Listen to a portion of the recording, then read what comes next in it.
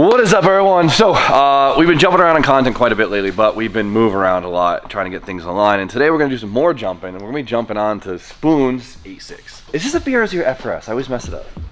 It's FRS. Is it really? Yeah, on the paperwork. The Scion. I see a Subaru badge over here, Spoon. Fenders aren't from this car. You just don't want to admit that you have a Subaru. It's the same chassis. Same thing. I know when I got my new BRZ, I had identity crisis. I was like, it's a Toyota, man. I don't own a Subaru. Right. Right, whatever. So, as you guys know, Spoon has been in the background prepping his car whenever he gets a chance. He wanted to build his first drift car. It's Spoon, so he's going over the top with it. I'm keeping it tame. Keeping it very simple. Simple, right? Simplistic. Simplistic, but the chassis is basically prepped for his drivetrain, which is a huge deal. He's got the whole front together. He's got it all braced up. He did the full subframe modification where it actually is running an S13 steering rack in it now, which is wild. The interior is like coming together. Look at this thing. Check it out. Hit him with the details. Yeah, that looks good. I didn't take you for an orange boy. With the steering wheel. It's getting there. So I will actually be leaving on another trip literally tomorrow. I'm going to Vegas for SEMA. It's just kind of part of the whole thing. Unfortunately, I do have to film a SEMA video, so we have some content. I feel like SEMA videos always tank, but It'll be a good week. It'll be a good weekend. But if you guys are watching this, please go watch the next video so it doesn't tank. Because like you put SEMA in the title, no one wants to watch because everyone films at SEMA. But if you guys want content for the week, then gotta film it at SEMA. So Put something else in the title, maybe. yeah, but they know. Clickbait it. No SEMA, just don't write SEMA. Try it out. Well, this is not a SEMA video. Exactly, yeah. I gotta go to SEMA. It's just part of the process. You meet a bunch of new companies. You get a bunch of companies you've already been working with. You see a bunch of other people of the internet. Let's make some new partnerships. Make some new partnerships because 2024, we gotta go Even bigger. quadruple hard next year. Because MC Hammer. big things next year. You guys might have heard.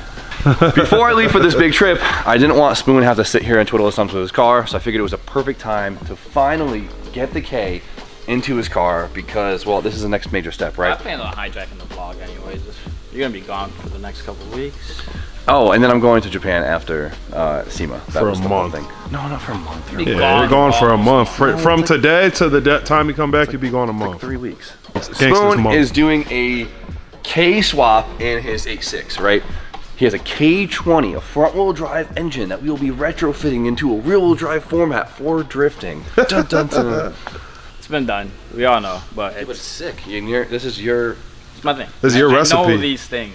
We have this beautiful pile of parts, which is going to be turning this front-wheel drive engine into a rear-wheel drive engine, so Spoon could bolt it in his FRS. Look at all this stuff he I has, am yo. beyond grateful for TF Works. So this is come on, nuts. everyone Boys. knows, right?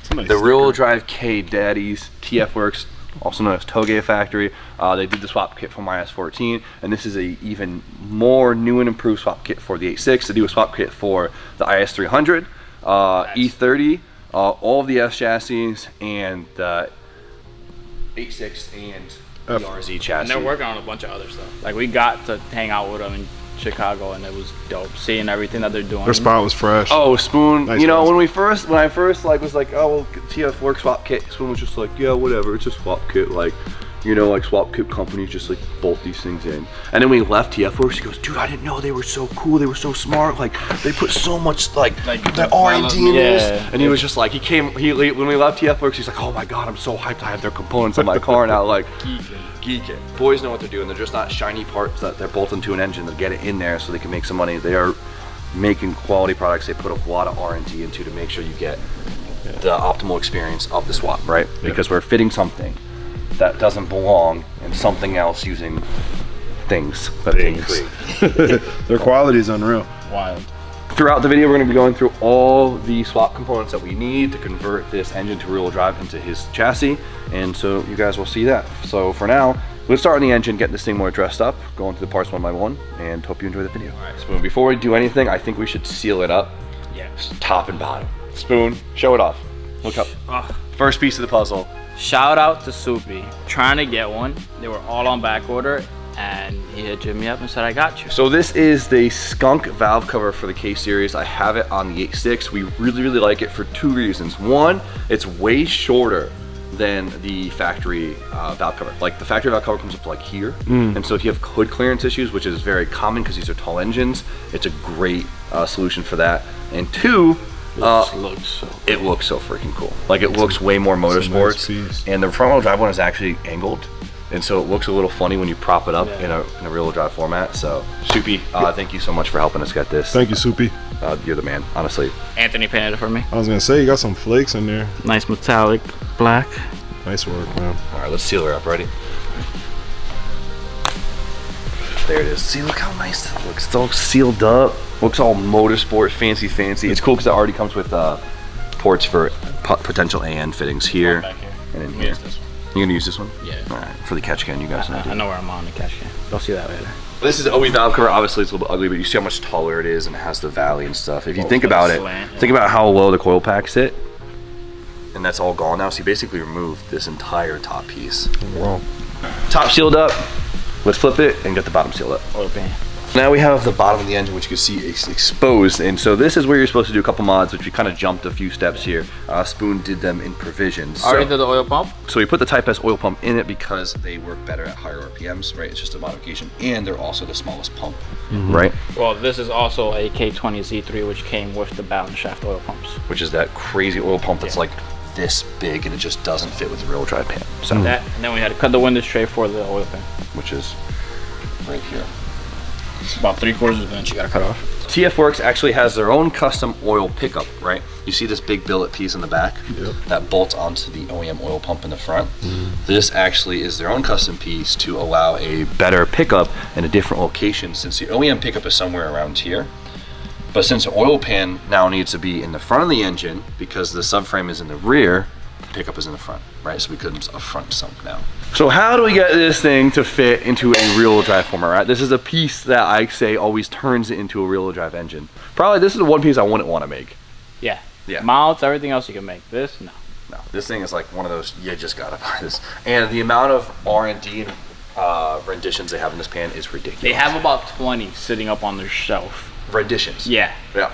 So right here is a TF Works rear-wheel drive K-Series oil pan, and this thing obviously looks pretty ridiculous, right? We have this giant canister in the front which holds, I think, 7 quarts of oil, which is insane. But I'll tell you what, like, I would much rather have more oil than less, right? Have the piece that actually bolts the engine itself, Which is billet. billet. Full billet aluminum. Because the tolerance right here is so tight to make it fit on the engine properly, they did it in billet to make sure it's consistent as possible. Wow, you know how much machining billet costs? I know, that's a lot of aluminum having to get. But I see them for it because you get a more consistent, tighter clearance product. Of course, inside they have their baffling. Right here you see little windows to make sure around corners and, you know, spirited driving, oil stays in the area of How good those were. That's right, smother that thing up in Honda bonds. You're a smearer kind of guy, huh? Nice thin coat on both sides. Not heavy. Get the nice squeeze going. Slap her down. Get the sump inside. It's a tight fit. There you go. That's good. That looks nuts. There we go. Look how crazy that thing looks. Everyone's always like, why does it look like that? But like we said before, the subframe's got to go somewhere, right? The subframe goes right here. Clearly there's no room for a pan there. Yeah. Or else the engine would have to sit up super, super high. So all your oil is here. Subframe, here. Now the oil pan is rear-wheel drive.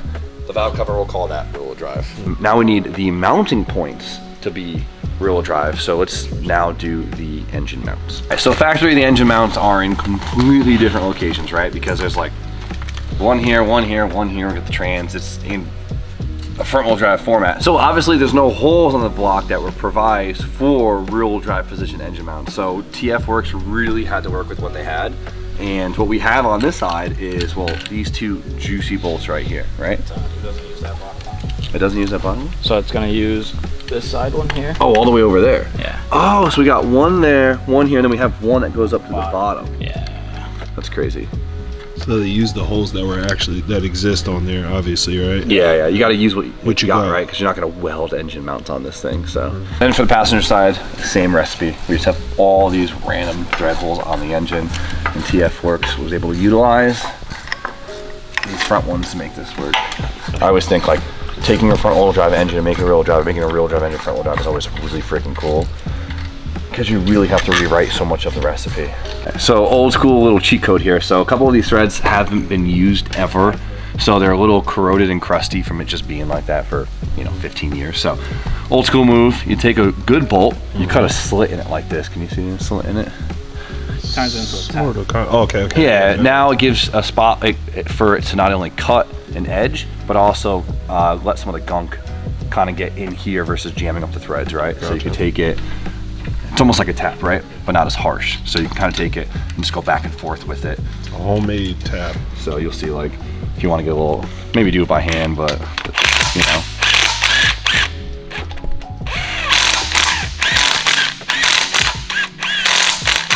Keep walking it in and out, and this edge will cut it and hopefully clean it too.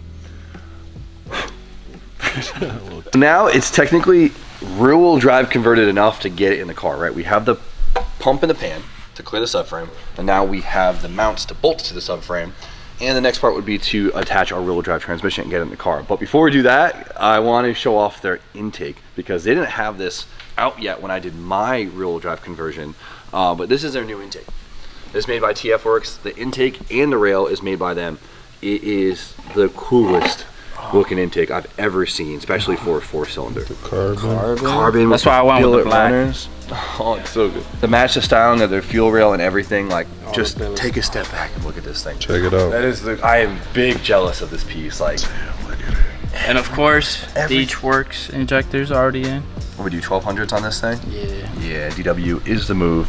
Like, but like, dude, everything from this, from like the billet runners to the throttle body adapter, how it actually is blended in. Oh, that was like one of my favorite low-key spots. It's just like how well this is blended in. Just stuff like that, and like versus this. But no, it's true. Versus just this cast block on there, and then they think about stuff like our port for our brake booster, right? A nice big juicy vacuum spot for that, and there's vacuum lines actually on the inside here, so if we need vacuum sources for our fuel pressure regulator, our map sensor, whatever we actually need. have a spot for an OEM style map sensor. They put a lot of effort into this thing, and it's a pricey piece, but what you get, I think it's worth I think it's more than worth every penny. Consider to what's on the market and what you're already paying for rear-wheel drive intake manifolds. Look at this thing. A little bit more, you can just take it that much further. We're not gonna throw this one on just yet. We'll put it on once it's in the car. But for now, let's get this thing off the stand. Let's get our clutch on and get our rear-wheel drive transmission onto the engine. This is a good idea. Steve, you gotta be the one to pull the stand out.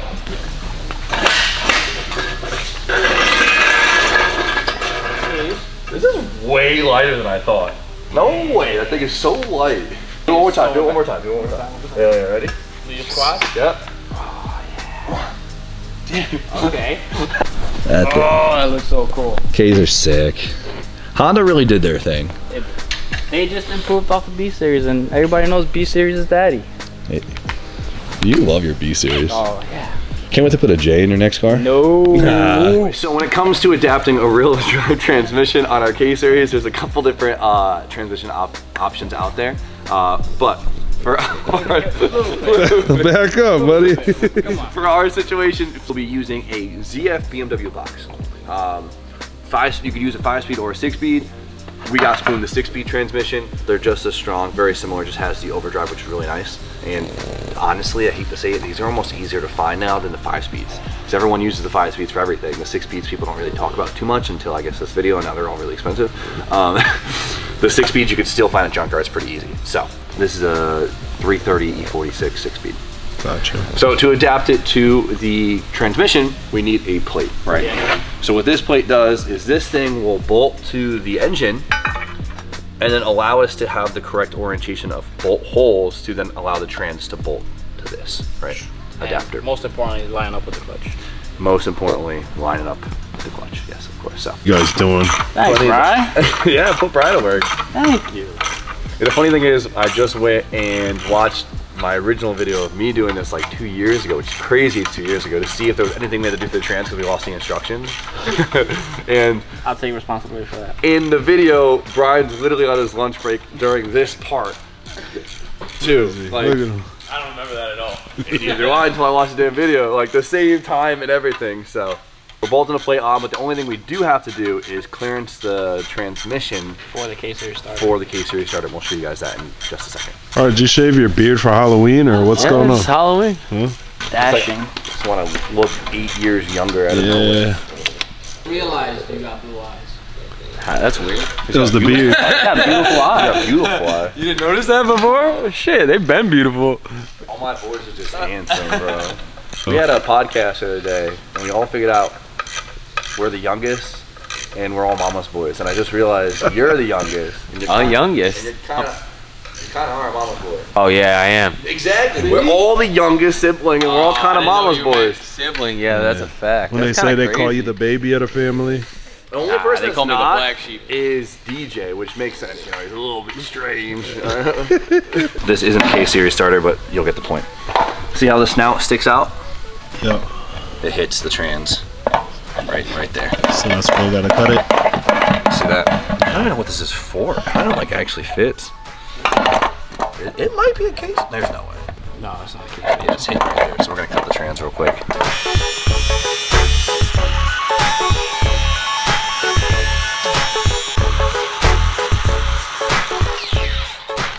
When you're cutting aluminum, Talk to me. honestly, the easiest way, see how these are all little, Yeah, little fins there. cut it in slits, Yep. especially like on the flat parts, and you can literally just tap it and it breaks off. Tips with spoon. Wow. Quick cuts and then just... The next piece of the puzzle is the clutch itself, and of course, since it's a adapter style setup where we're adapting a different engine to a different trans with a plate, the clutch has to be made specifically for the adaptation, right? So the offset, the width, the starter ring here, it all has to comply with both constraints of the products here, right? That sounded so like... You're using mad big words. It all gotta work together. They should all gotta work together. So, right here, TF Works makes their very own twin disc setup for this adaptation, and I like it because when you get these like big adapter setups, the flywheels get really big, the masses become really big, you end up with a lot, right? With the twin disc, it keeps things simple, right? It keeps the mass nice and small. It makes this whole...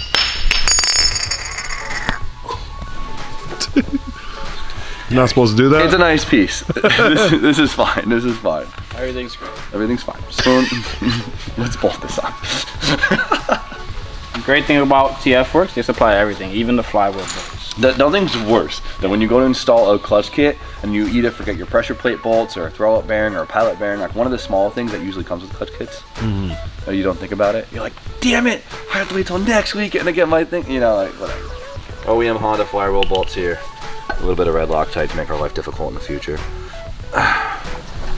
This is the one thing I would have changed on my setup in my S14, was I put the twin disc in the S14 just trying to be extra, and for a track car, it's amazing. You can't beat it, but for a street car, since it doesn't have a lot of rotational mass, it's really hard to get the car going without having to like really like let it eat, you know what I mean? On a track car, it's great because you know when to engage, it's predictable, it's gonna work, it's a good feeling, but for the road, I would maybe not do a twin disc. 85 to 90 foot-pounds of torque. All I heard was 90. I don't know why the torque rate, it beeps Before. way before. Now we have our twin discs. Dose discs, just like this, right? Those discs. Loctite, our pressure plate bolts. If it spins, Loctite it. Spin the fuck you. What are you doing? Playing games. There we go. Line this. Shake it more than once, you're playing with it. Yeah, and you're watching. Get the fuck in the way. I like getting you guys like bickering and like going back and forth. Little big brother energy. Yeah, or big brother energy. Yeah, exactly. Who don't want the smoke?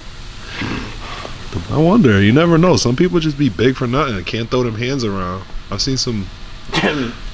Not you. Oh, it's Chirp Gym Day. bird in the shop. It's not good, Steve. Why? He's gonna piss us off. Look at this little guy.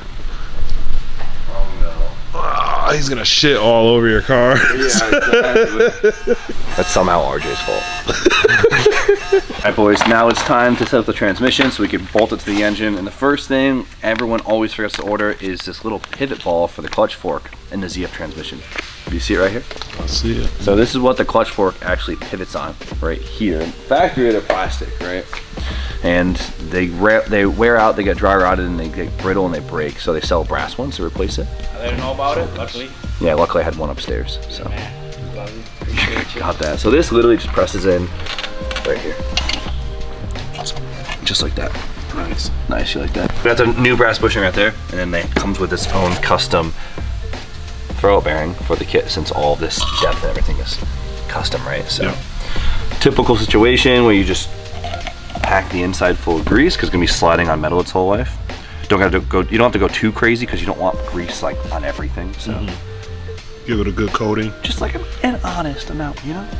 No, we have the wrong one. Dun dun dun. Damn.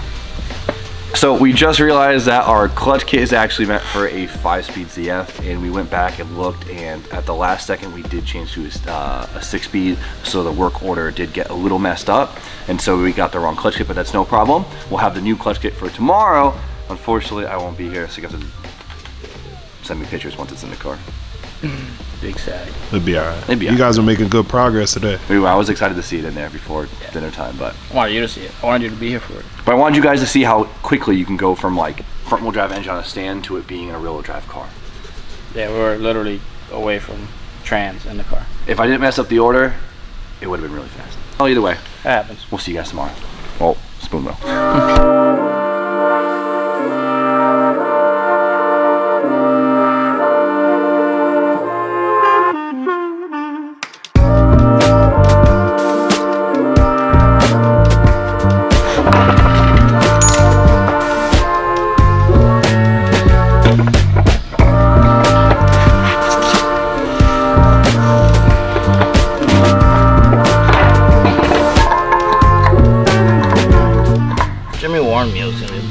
With a twin disc. That was a bit. Is it really that short of a like tolerance? No, it's just. You want to get a floor jack and put it under there? Don't need a jack when you got a spoon, bro. When you're already jacked. No, I can't find a hole. It's been a while, okay? I'm looking at your hole right now, buddy. My jack worked. Almost convinced it's going. Eyes up here, boys. Thank you, boys. No problem. Let it be known. Jip's jack worked out. Absolutely. It's not mine, but my idea. After 30 times on and off, just had to listen to Jim and just walk it on. Sometimes being a hack works. It's not a hack. It's a fact. Not a hack. It's a forced application. There it is. Road drive case. Ready? Here, you're gonna hear it start. Ready? Time. Finally. I've been waiting for this. I was so heartbroken, but things happen. TF works, overnighted the right clutch. And you saw us fight with that. It's a small package. Pause. Pause. On today, opening up with spoon. Kind of already have a bad feeling about this because I did change the S13 rack. I'm gonna have to modify this mount. I just noticed that. So. Which means, Jordy, you'll be doing this twice. Used to pumping.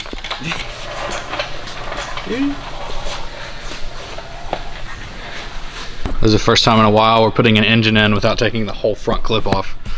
If you guys don't know this is my first real drive build for myself. Ever. Really? Ever. Slide back a little bit. Up. Down a little bit. All hands on deck. Down a little bit. All I'm gonna say, don't hit my hand, it's right in between. Alright, let me just loosen this sway bar.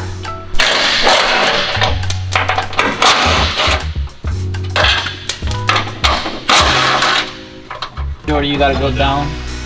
Just a hair. Keep going, you keep going, Jordy. And there. Oh, my hand.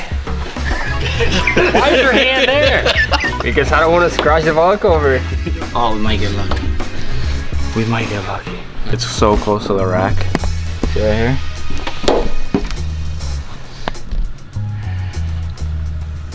A few tweaks.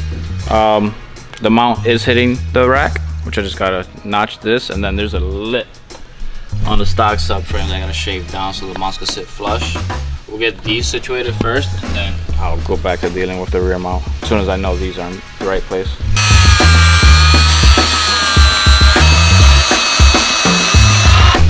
Just do the same thing to the other side.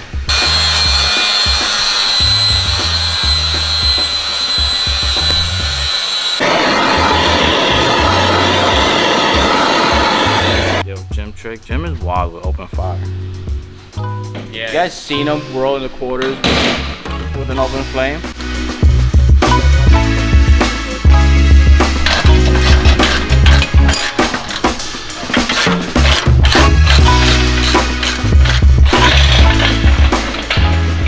She's halfway in there. I still gotta take care of the rear mount, but how much room for activities we have.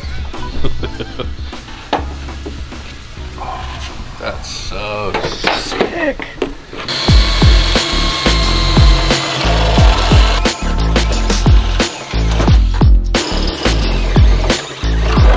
Trans mount, you do your 3 holes for each side. Then it comes with a plate and all the hardware to sandwich onto the tunnel. So these gotta go from the inside along with all the hardware, and boom, trans mount done. Easy. Wrench. We have a ladder, you know. Yeah, but that's technically considered a muscle up. Jesus Christ.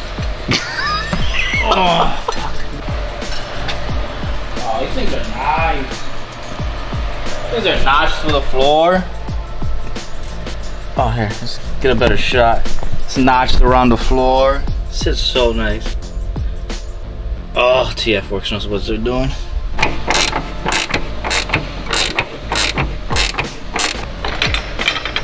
I took officially K-swap, boys.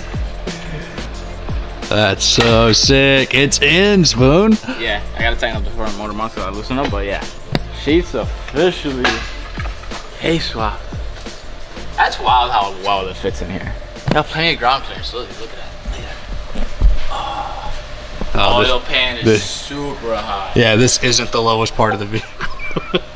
I see why some people modify a factory oil pan, because you do still have a lot of room, but you can't beat the TF Works one. This thing's so baller.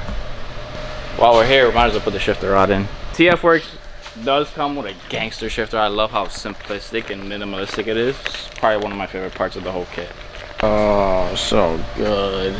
Why is it so good? Another billet piece. Another billet piece. That's all the so billet. good. I'll take it. All the billet. Oh, that's too good. And then the shifter's already connected to the car. Yeah, it came with a base plate. It's literally bolts right in. I'll make sure Austin gives you some nice footage of that. It's so pretty. Sick. I love their branding everywhere. Everywhere. TF. Show it off, boys.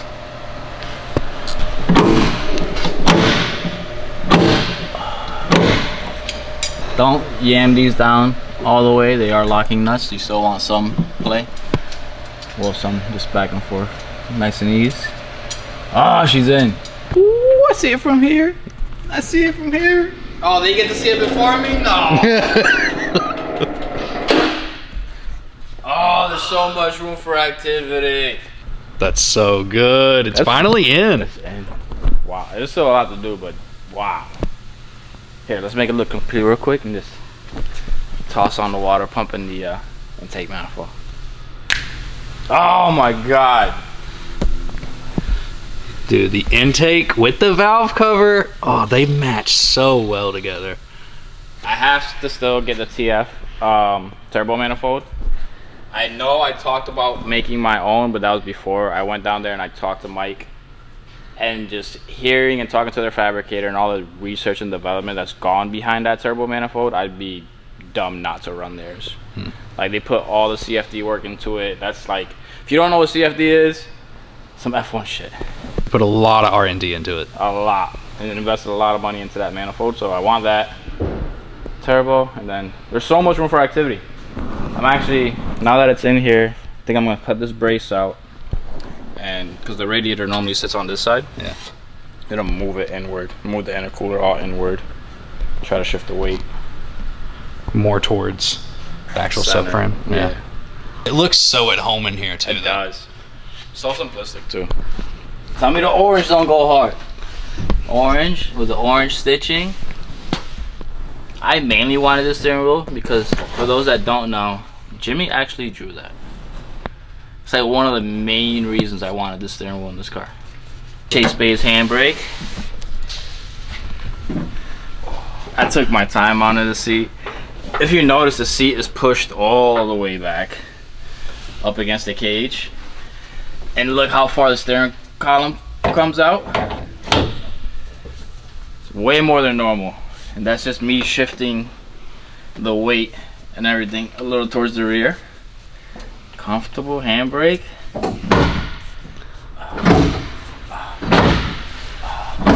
Cool.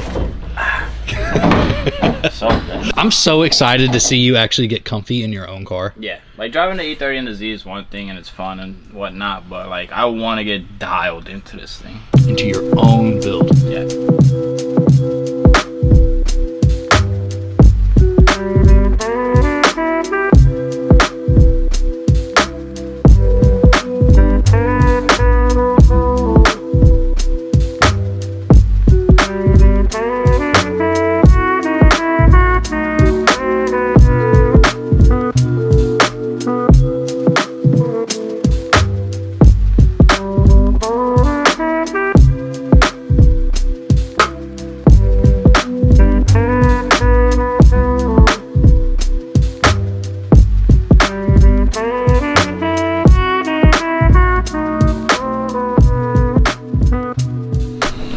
That's it. K-Swap FRS.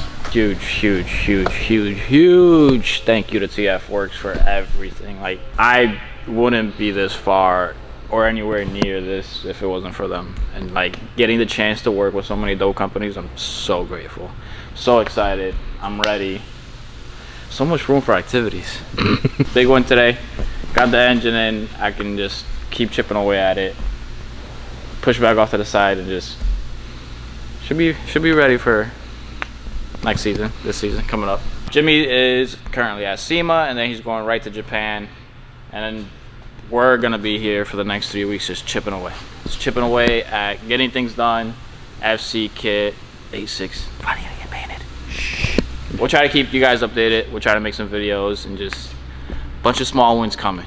Just trying to wrap up the year, finish off strong, and just get ready for next year, because next year is going to be even bigger. Thank you to TF Works. Love you guys. Mike, you guys are absolutely amazing. So like, comment, subscribe. Please, everyone, go thank TF Works. Go blow up their Instagram. Show them some love. And have a wonderful night.